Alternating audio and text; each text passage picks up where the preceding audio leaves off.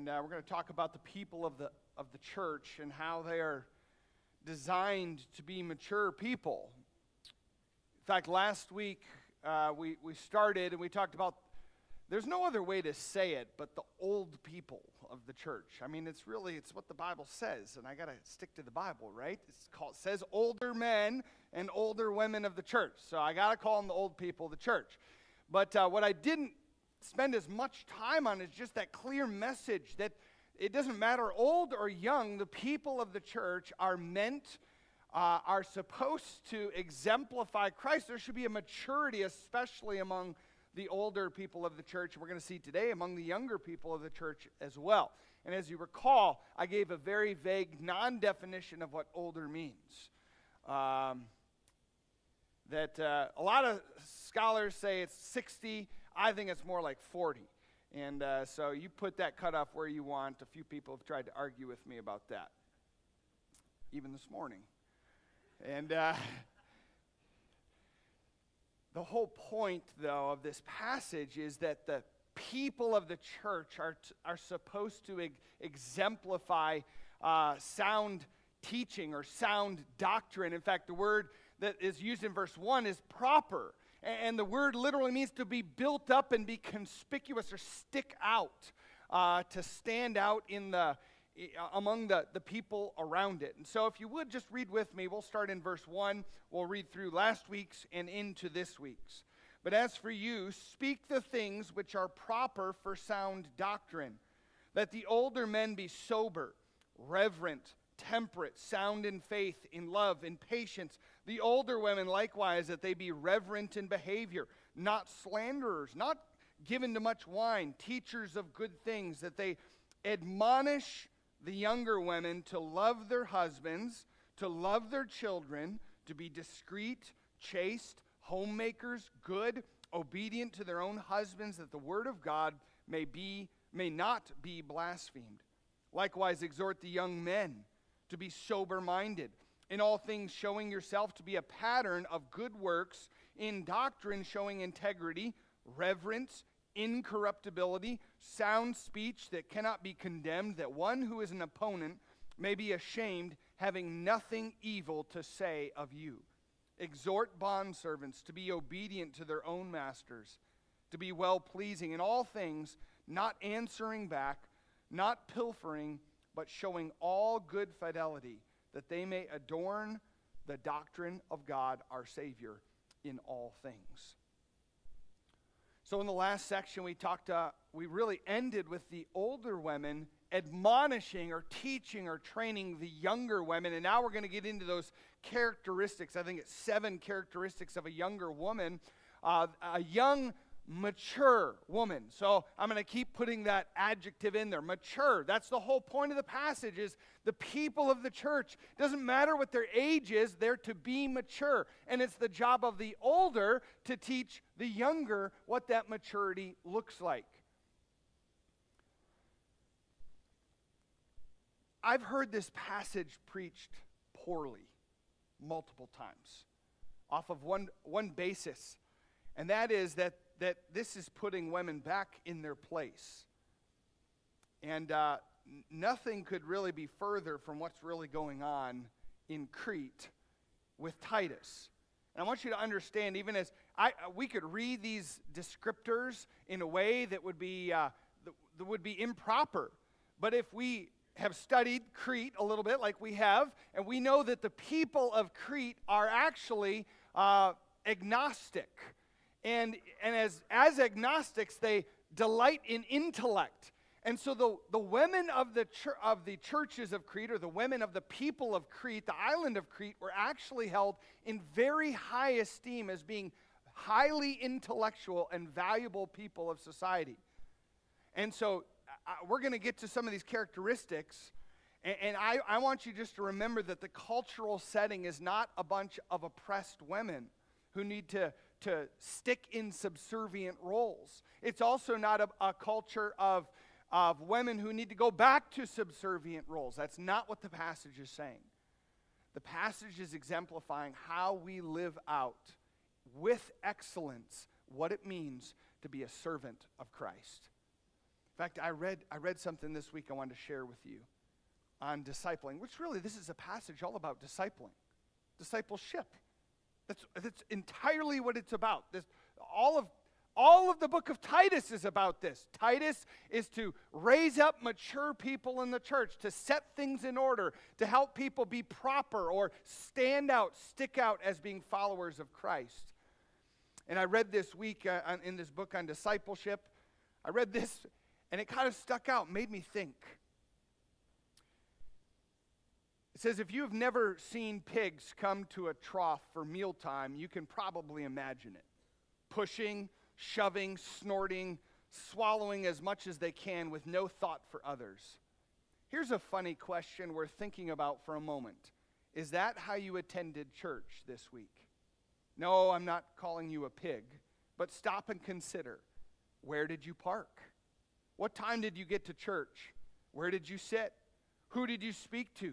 Each one of these decisions provided you with an opportunity to give yourself to others and so join in the work of Christ, or to provide you an opportunity to look out for yourself and do what is best for you.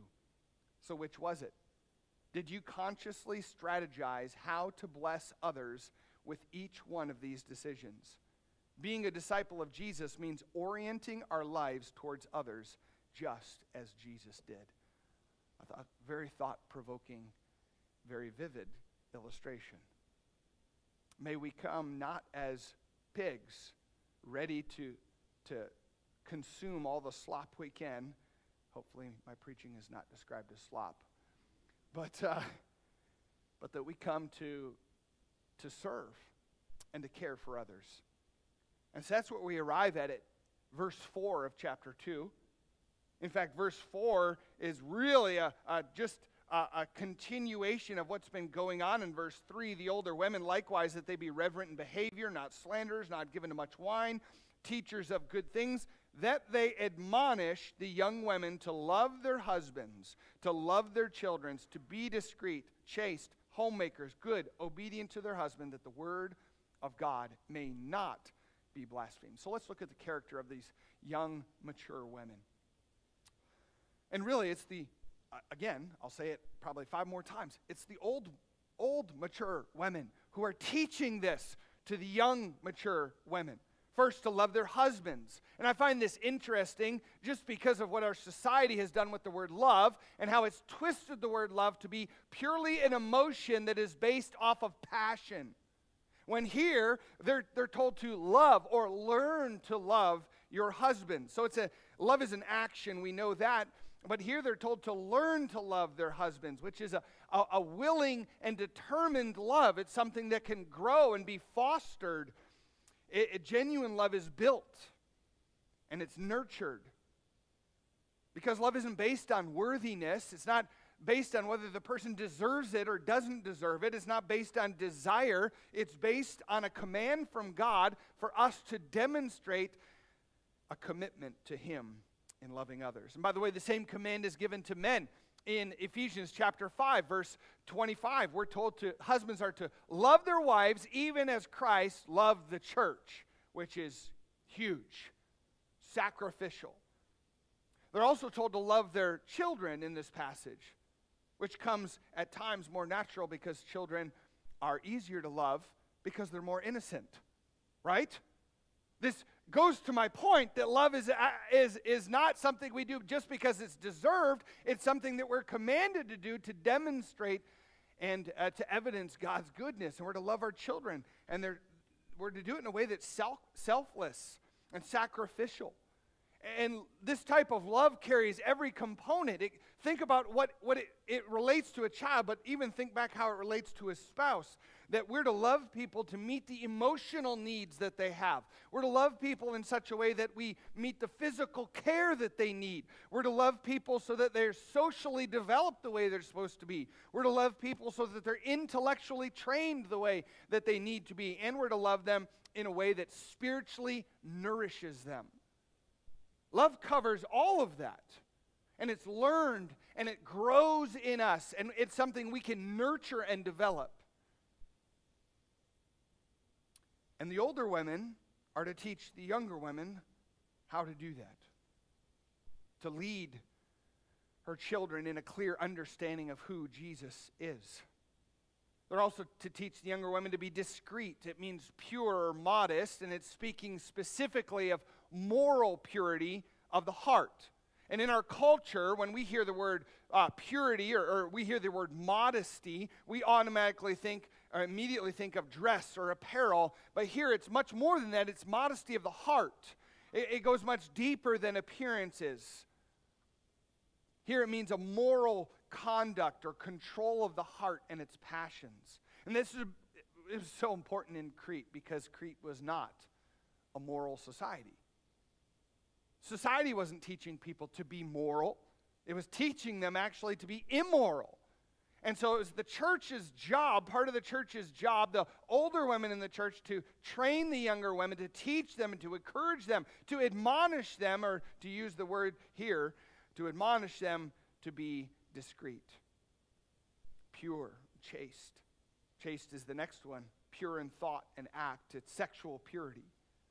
They're also to be homemakers. And this is the one where people kind of get a little bit bothered. Okay. When I say homemaker, or when the scripture here reads homemaker, it does not mean a 1950s Leave It to Beaver housewife who has come, her husband arrives home to find that dinner is prepared, his pipe is ready, his slippers are there, she's in pearls and nicely dressed and ready to serve him. That's not a homemaker. It might make good TV, but it's not a homemaker. That's not what Scripture is saying. So here it uses the word homemaker, and it means a woman who is satisfied with her home. Boy, that carries a lot more than what our society might call a homemaker. This idea has been so attacked and misconstrued by society that we don't even know what it means. It means a woman should be so satisfied with her work at home that she views it as her primary responsibility before God. Now, before you call me a misogynist for saying that, let me remind you what the primary role of a man is. It is to lead his home. It's not to work. It's to lead his home biblically. Yes, of course, he needs to work. He needs to provide for his family. That's, I would say, his secondary role as a husband and a father. But his primary is to lead his home spiritually. And so I can hit both men and women at the same time. I'm not hitting women, by the way. But it means here that these older women, these older mature people need to teach and train the younger women to be satisfied with their home life. To realize it is their highest calling is to nurture the home and to train the children and to love her husband, to love her children, to create a home that honors Christ. So her God-given role is to her family first. It's not to look for the greatest fulfillment outside the home. And so flip it around that way and ask yourself. I'm not saying she can't find fulfillment outside the home. She should, and she can be active in the home. In fact, in Crete, women were highly active in society. Business owners, strong leaders in the community, but their primary goal should be to raise and nurture a home that honors Christ. And she, a good, godly woman, can do both. Proverbs 31 would tell us that. And so her role is to her family first. Don't worry, we're going to get to the young men too. Next, the trait is good. The behavior characteristic is just good. It's a high character or a high quality of character. It means that she's full of virtue and kindness and care. I'm going to tell you as a man, there's nothing more attractive than a woman who is kind and gracious. Beauty fades. Beauty can be distorted. Right? Other components can fade away, but a woman who is filled with grace and kindness can grow in her grace and kindness. Next is obedience to their husbands. It's submission. Again, not to sound like a misogynist in our society, but this is a very biblical thing to be obedient or submissive to her husband. It's based on partnership, not authority. It's based on partnership. And you look at the biblical headship that's listed in the Bible, and there's a couple of places where God is listed and the son is subservient to the father. So the role, the biblical headship role is Father, God the Son, the man, and the woman. And our society wants to turn that into a level of importance. But just think about how unbiblical that is. Is God the Son less important than God the Father? Not at all. In fact, I would call that blasphemy. So this isn't about roles of who's more important or valuable. This is about roles of operation. And so God the Son makes himself subservient to God the Father. He submits to the will of the Father. And what's the will of the Father? That he would come to this world to die on a cross for sinful people. That is highly valuable. That is so important. And it parallels the will of the Father. They go together. And in the same way, a man and a woman are not less important or less valuable. It's all about roles and fulfilling the will of God. And so a man's role very clearly in Scripture is to lead his family biblically. And a woman's role is to nurture and strengthen the family. And those go together. These roles are so important. They're God-given roles. The husband is the protector and the provider, and the woman is the nurturer and the strengthener. 1 Corinthians 11:11 says this, "Nevertheless, neither is the man without the woman, neither the woman without the man in the Lord. For as the woman is of the man, even so is the man also by the woman, but all things of God." Now that might sound like a tongue twister to you. What it's saying is, neither one's more important than the other. I know this is really radical biological thinking, but you need the man and the woman. And there's only two genders. So sorry if I'm offending, but that's what Scripture is telling us. I'm not sorry. Be offended. Take it up with the Lord, not me. And they're both equally valuable. And they both have roles that are absolutely vital to the home. And here Titus is in Crete, and the homes and the families are messes. And the men are often gone away in shipping and merchant work and piracy. And the women are frankly not behaving as a woman should. And the men are not behaving as men should. And the homes are being destroyed, and it's infiltrating the church. And Paul says, Titus, you know what? I'm just going to leave you here. You need to fix all of this. I'm going to leave you here, and you need God's help, but you got to fix all these problems. Set things in order. Help people to be proper and stand out with the character of Christ. I'll remind you of one more thing, just on the aspect of obedience, that godly men are easy to submit to.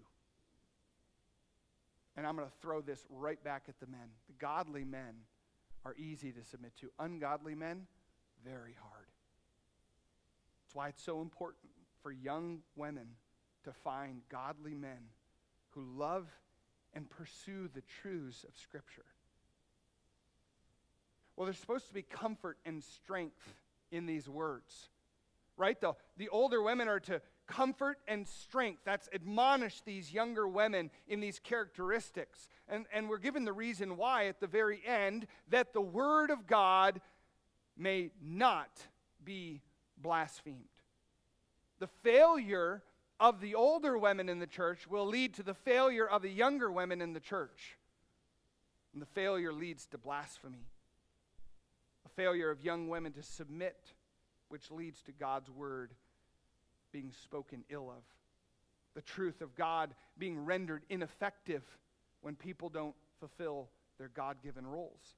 When we seek our own priorities, we hinder God's work, especially in the church. And so the truth of Christ is attractive. It should be seen in the beauty of character of its followers, of its believers, especially of the old women and the young women of the church. All believers, though. So I ask you, how does your character, as a young woman, how does your character reflect the beauty of God's word? Well, let me take that out. As older women or younger women, how does your character reflect the beauty of God? Maybe you need to ask yourself what conditions you're placing on love. Or how do you confuse modesty of the heart with modesty of dress? My favorite question, and this is good for men too, but how is my kindness and my gracious spirit readily seen by others? All right, well, young women, old women, take a break. Breathe easy. Let's move on to the young men, which is really the old men too. So sorry, old men, I told you last week your time was done. It's really not. You get these characteristics as well. So verse 6, likewise exhort the young men to be sober-minded, in all things showing yourself to be a pattern of good works, in doctrine showing integrity, reverence, incorruptibility, sound speech that cannot be condemned, that one who is an opponent may be ashamed, having nothing evil to say of you. And so we start with this sober-minded. It's been in every single one of these characteristic lists. They've been asked or challenged to be serious of mind, or sober-minded, or mature in the way that they think. The implication here is that the older men are to come alongside the young men. In fact, that's the word exhort. The word, I've used this word before. This is maybe my favorite Greek word. And I try not to talk about Greek words too much, but I love this one. It's the word parakaleo. And it means to come alongside of. And it's the idea of somebody who's stooped. And it could be used, at times it's used for like a soldier who's worn and weary and battle beaten. And somebody comes alongside them and puts their arm around them and holds them up and carries them back to safety. That's the context of that word parakaleo. The older men are to come alongside, bear the burdens of the younger, carry them along, help move them to become more like Christ. It's a great word.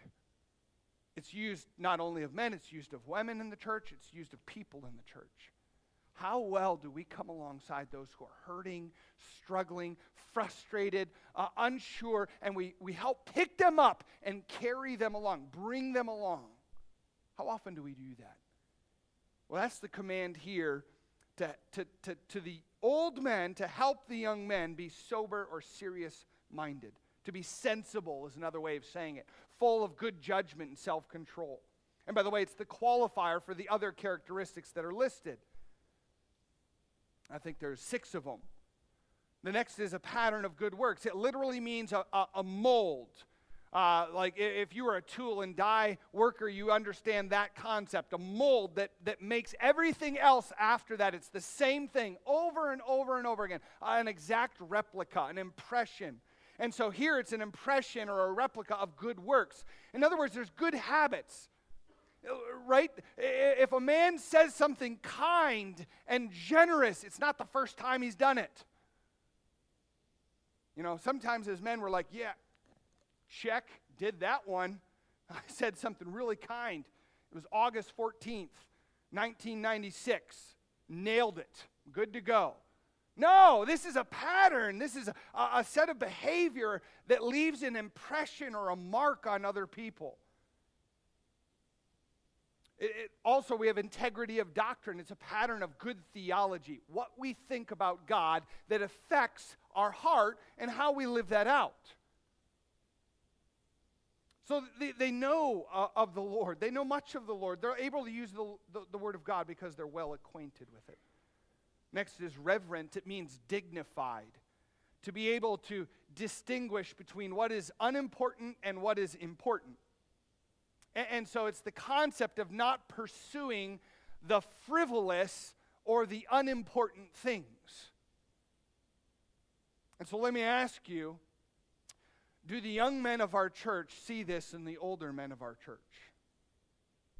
That the older men of our church pursue things that are valuable, or are they loving and pursuing hobbies more than they are Christ?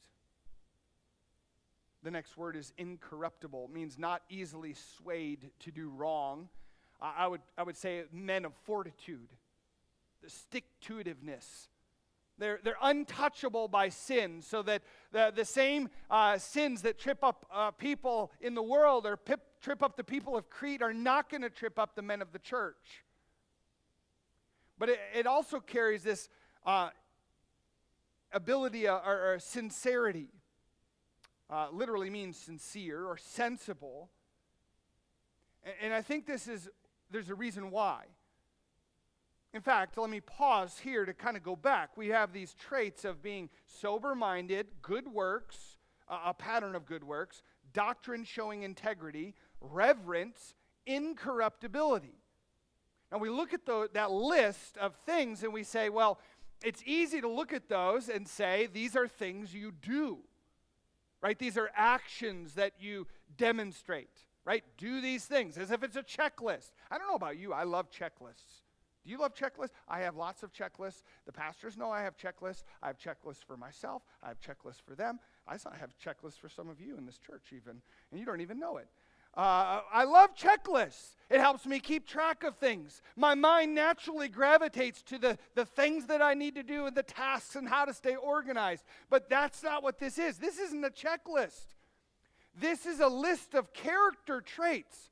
So these, yes, they're things that you do, but you do these out of a transformed heart. Right? That's the underlying current of all of these characteristics. These aren't just things you do. They're things that are the result of a change that has taken place inside of you, a transformation because of Christ. And so here, this incorruptibility means they can't be tainted or easily swayed to do wrong, but it also carries the idea of sensibility or sincerity. And I think there's a reason. Men sometimes are harsh. Right? I'm harsh. I speak bluntly. I know I do that. Some of you tell me. Some of you other harsh speakers tell me I speak harshly. You're blunt. You're blunt with me, and you're blunt with me because I need it sometimes. And here, we're to speak. We're to be incorruptible, not easily swayed, but also the manner in which we do it is sincerely, sensible, not with harshness. It is easy to speak harshly about sin, and we should. But it is hard to speak sensibly about sinners. And yet, that's what we're to do. We're untouchable by sin, but we're also to be tender towards sinners, people. In fact, we even see it in the last one, sound speech. Literally means health-giving speech or life-giving speech. Now, let me ask you that. Does your speech, the manner in which you say things and the things that you say, do they bring health to the hearer? Boy, if I study out the Gospels and I study out the life of Christ, which we're going to actually do here in the next series, I see Christ speaking with incredible compassion and health to just about every single person he ever talked to, even at times to the Pharisees who are attacking him. He is tender of speech. And so, as older men, we should be training the younger men to have sound speech that is kind, gentle, loving, edifying. And I remind you, where does that all come from? That all comes from a transformed heart. And so the focus of the men, I think, is focus. Men are very focused creatures. And let me prove my point to you. This is what makes men good hunters. Okay? If you've ever hunted with a man, you'll notice this. I take my daughters hunting sometimes, and I can see things that somehow they don't see far away. Yet at home, I can't see things that are right in front of my nose, right? And it's why? It's because men get focused. This is why, and men can get focused on really simple things, very simple. That's why we call men simple-minded sometimes. We get so focused on something that's really not that important, but we give it all our attention so that we don't actually hear our wife talking or our kids talking. And they're talking about things probably more important than what we're doing. But we are laser focused on whatever it is. important or not. That's not a bad quality. I mean, that's a bad thing there. But it's not a bad quality to have that kind of focus. Men don't multitask. Give us one thing at a time. We'll do it with everything we got, but we'll do it. God's designed men that way. But the problem is that Paul is challenging the men of Crete, and he's challenging Titus to be focused on spiritual things. The men of Crete and the people of the church of Crete are not focused on spiritual things. They're focused on other things. They're focused on themselves. They're focused on the pleasures. They're focused on their comforts. They're not focused on living for Christ. And so he's trying to get them to recalibrate their focus. Listen, godly lives make an impact. And it's not just the young men, it's the old men. It's not just the old men, it's the young women and the old women as well. The entire point made strongly here with the young men is that mature believers will have a profound impact on others around them. That's called discipleship. Mature people in the church disciple other people. Mature disciples make disciples. And mature Christians have the character and the behavior that pushes for that. Notice I like the end of this. I like it as a man. Should like it as Christians as well. Sound speech that cannot be condemned, verse 8, that one who is an opponent may be ashamed, having nothing evil to say of you.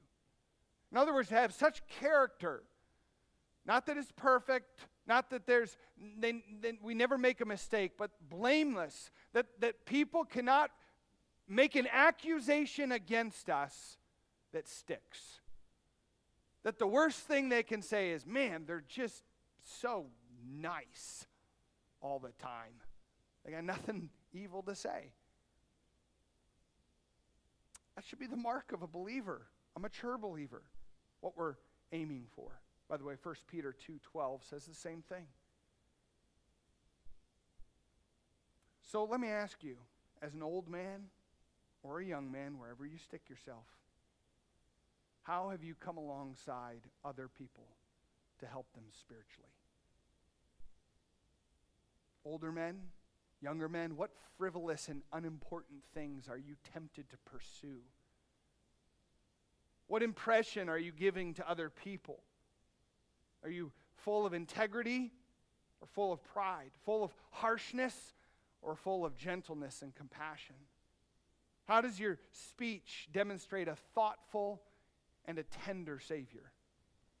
All right, we'll get to the last point, is to mature servants.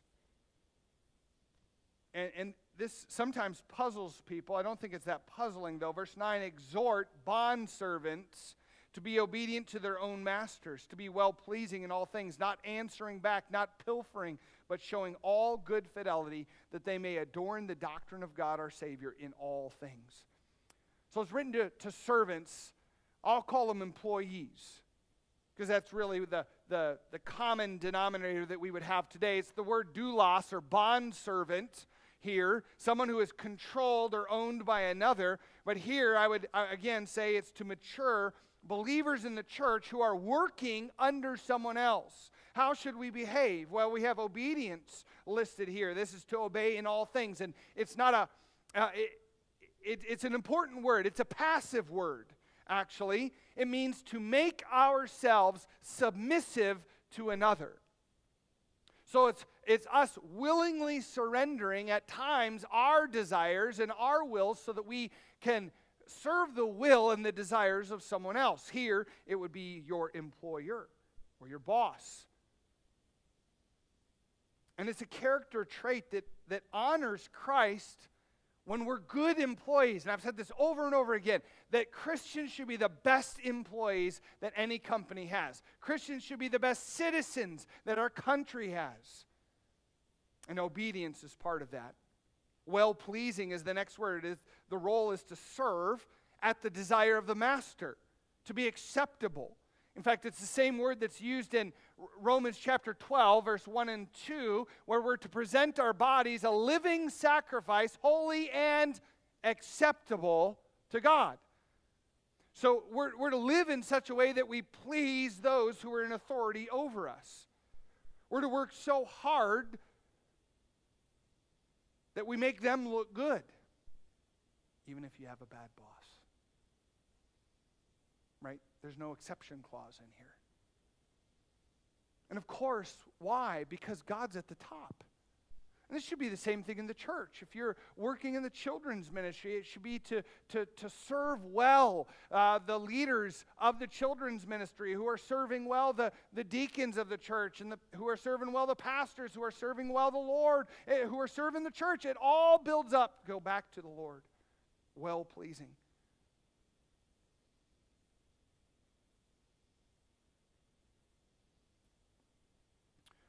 Next is not answering back. Means just not argumentative. To talk, literally to talk back. Young people would say to clap back. I'm learning all these young people words now. The pastors, we sit around and learn them together. Listen, Christians should not be known as insubordinate, argumentative. Christians shouldn't be known as being difficult people. We should be known as being quick to obey. The next is not pilfering. That's not stealing from your master or putting aside for ourselves. The last one is good fidelity. I really like this one. It's not a word we use very often. It's showing loyalty and faithfulness. In other words, proving your worth to your employer, to your master, or proving your worth to those who are in authority over you. I tell my kids this all the time. They're probably sick of hearing it, but every Christian, and I want my kids to know this and demonstrate it, I want my kids to be indispensable at work. That every Christian should work so diligently that they become indispensable. Your boss can't let you go because you're doing such good work. You're working harder than anyone else. You're doing it with a better attitude than anyone else so that you are invaluable to the company or to the organization. Wouldn't that be a great characteristic for every Christian in this church to have in their employment setting or their service setting, that they were indispensable? We couldn't do without them. It would hurt the business, or let me put it in the context of the church, it would hurt our church to lose you. Would it hurt our church to lose your service? Why? Why all of this? It gets to the end of verse 10. That they may adorn the doctrine of God our Savior in all things. The word adorn, I'll give you another Greek word because you'll recognize it, cosmeo. It's what we get our word cosmetics from. Right, ladies? Well, some men apparently now. Just ladies should use cosmetics. Right, and what do they do it to make themselves more beautiful, attractive, to highlight the beauty of their face? Spiritual beauty is lasting, and it only grows more radiant. And that's, as servants, as employees, as workers, that's what should happen. We should become more valuable, more important as we demonstrate and radiate with Christ. In fact, it's in all things. Notice, it doesn't just say adorn the doctrine of God at work. It says in all things, everywhere we go. Listen, why are these commands given? This is a long passage. It took me 2 weeks and I had to speed through it at that. Why is Paul telling Titus all these things? Why is God telling us all of these things, these important traits and characteristics, these behaviors? Well, it's because we're meant to represent Christ. We're meant to be beautiful for Christ.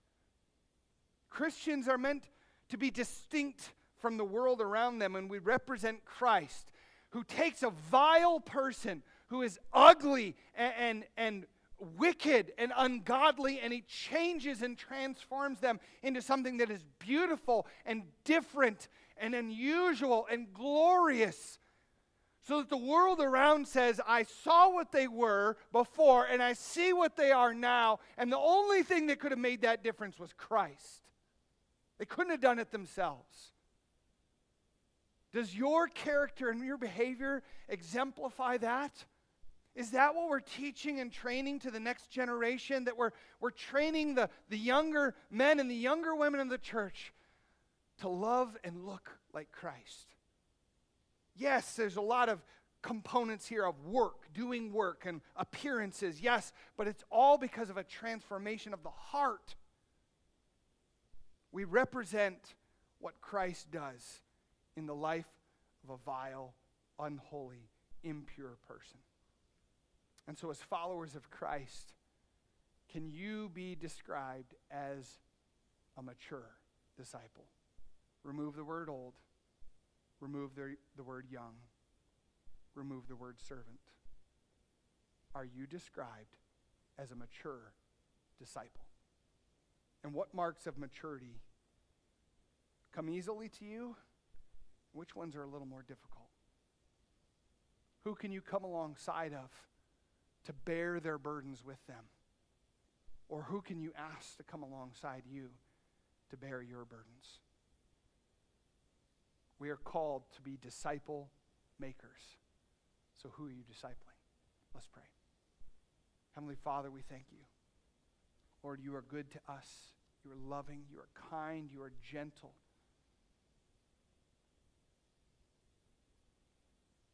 And we thank you that you take wicked, vile, immoral people and you transform them into glorious mercy givers, truth speakers, people who are gentle and thoughtful in what they say, people who willingly put aside their own desires, their own habits, their own comforts, their own desires, their own hobbies, and they live for your honor and glory by investing in other disciple makers. Lord, help us to exemplify this, that we would orient our lives just as you did, to be servants. And I pray you'd help us, convict us the areas that we need it. Every one of us should need it. And so I pray you'd give grace now as we communicate with you, as we sing glory to you, that you would rectify these things in our life, in our heart, begin to repair them so that you are praised. We pray this in Jesus' precious name. Amen.